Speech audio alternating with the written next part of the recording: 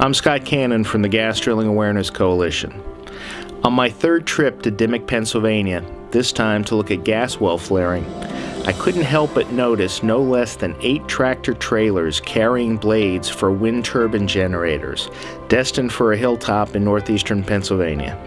It got me wondering what the future of energy is for our country, and if we're making the right choices.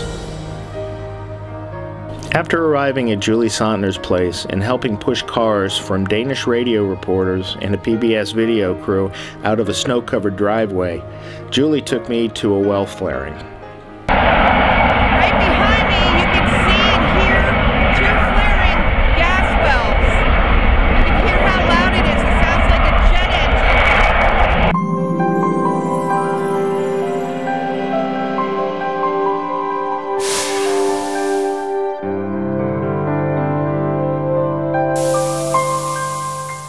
The gas company flares wells after they get done fracking them.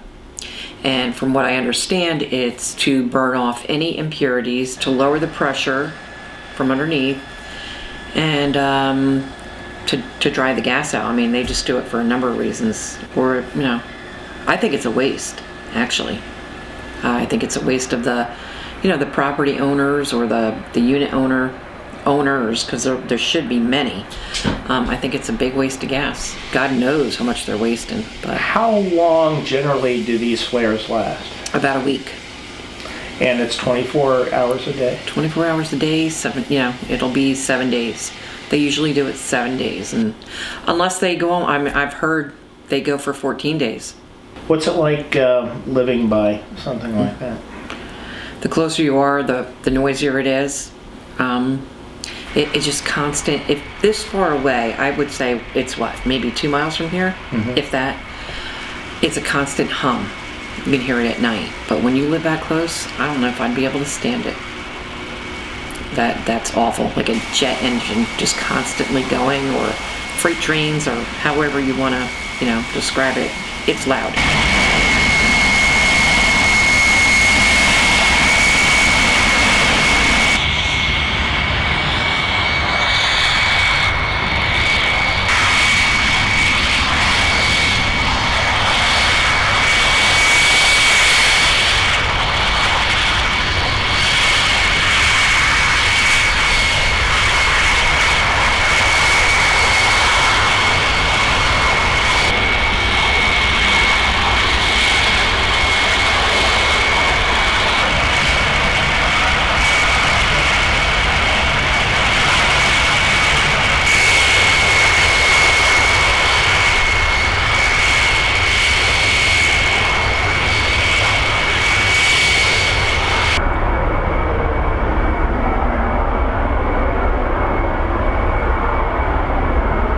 We originally one night heard flaring, so we went over and we found it. It's approximately 3 miles from here, a couple miles from our school, and we went over and we videotaped flaring. I think there was 4, if I'm not mistaken, it was 2 or 4, I can't remember, flares going on. And it was pretty close to the road. It was, it was something to see. So we videotaped it, and the next night, we were going to meet somebody over there so we can go with them so they can videotape it. There was no flaring. So what we saw was all this smoke and steam and I don't know what coming up out of where the gas wells were. And the smell was ungodly.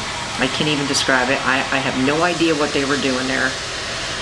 So I told my husband it was making me sick. It was literally making me sick. I said, we need to leave. So we left, and the next night we heard the flaring again, so we went back over. Well, they stopped doing whatever it was that they were doing, and they started flaring again. So I still have no idea why they were doing it, but I have it on video because we'd like to ask somebody what it was that they were doing there that night. I've seen flaring, I've seen the drilling. That I have no idea what that was. That tanker truck comes every day from Easton, Pennsylvania, which is about 2.5 hours from here, and it's the EPA has contracted with them to bring us water. I'm one of the 4 families who gets water from the EPA, and they fill my buffalo. And what's the status right now of what's going on with the testing? As I understand, tests are trickling in. It's going to take a while, so I would expect maybe 3 weeks to a month before we hear from them, and this will just continue with them bringing water until whatever it is that they come up with. You know, if they find something, then obviously they're going to have to come up with a solution. If not, then they'll do away with the water deliveries. So we have no idea. We have no control. I have no idea what's going to happen. Do you believe in clean water, fresh air, safe roads, and the natural beauty of our region? Learn about the unwanted effects of gas drilling. Visit gdacoalition.org.